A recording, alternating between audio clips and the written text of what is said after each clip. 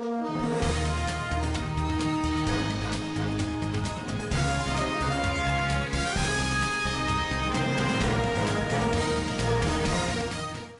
barriers stand in the way of Zanu PF supporters' attempts to prevent Xavier Kasukawe from running for president. The exiled minister claims the actions are tricks meant to sabotage his candidacy.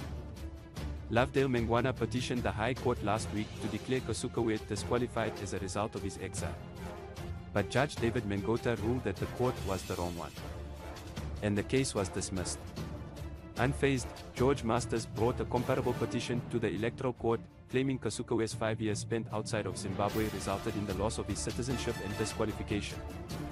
Kasukawe's attorney, however, claimed that they have not received court documents. Before appearing in court, the former minister briefly traveled back to Zimbabwe. According to his attorney, all allegations against him were dismissed, clearing his identity. The legal challenges are frivolous, according to the spokeswoman for Kasukawe, and meant to dampen our spirits.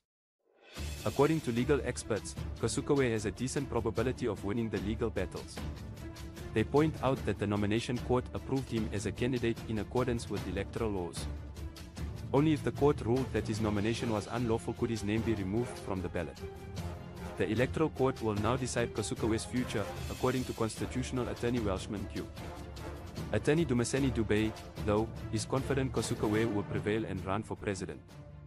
If rejected, he might still file an appeal with the Constitutional Court.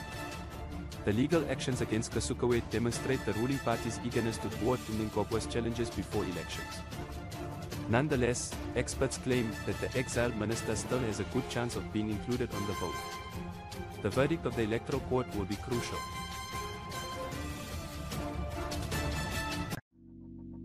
Let it go.